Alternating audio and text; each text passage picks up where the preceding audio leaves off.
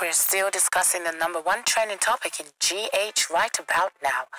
The rape case involving our former Morning Ride presenter, Tony Menka, and the lady who was supposed to have been the daughter-in-law of Mr. Raymond Mensah, the special advisor to the president. What we are hearing is the wedding has been called off. My name is Doris Ansa. Tony and I have a child together. A girl, Princess Menka. I know I was supposed to speak up a long time ago. Maybe I could have saved that poor girl. But it's time for Ghanaians to know the kind of person Tony is. Tony is an irresponsible father. Tony cannot be trusted. When Tony greets you good morning, you have to look outside to respond. I have no doubt he did it. You see that place at Pram Pram? He took me there. Really? Yes. See, that place is like his slaughterhouse. That's where he takes all his girls. Well, the property belongs to his uncle in the US. He takes you on a tour around the place with his chest out that it's part of his properties, but it's all part of his trick. Are you suggesting he also tried to rape you or attempted to rape you? I'm still not sure which is which.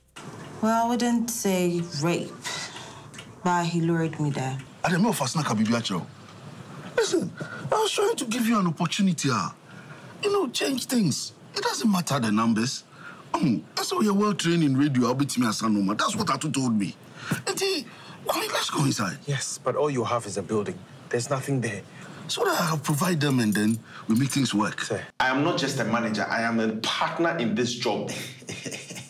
Boys, they give them a body pressure. Just shut up and listen to me. Henceforth, things are going to change around here. You're not going to bring all those pastors here to come and preach all those things. Do you understand me?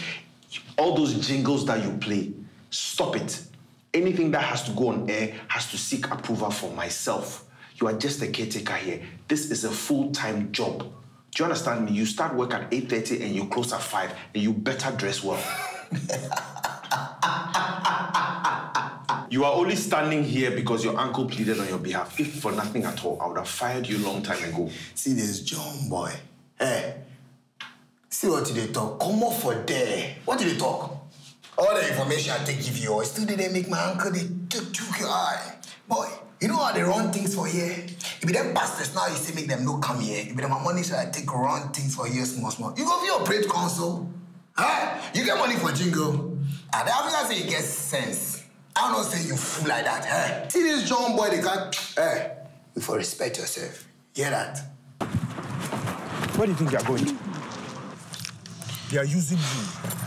Guess you know all about that. Look, have you for once thought about Princess? And what all this is doing for Princess? Oh, I'm so touched. What a caring father.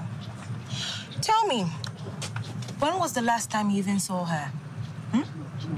What have you done for her lately? Do you even buy the clothes that she wears? The last time I gave you money, you threw it back at my face, remember? 2,000 Ghana cedis. What am I supposed to do with 2,000 Ghana cedis, huh? Her term fees alone cost 6,000. What is wrong with you? So this was about, right? Wow, how much did they pay you? 7,000.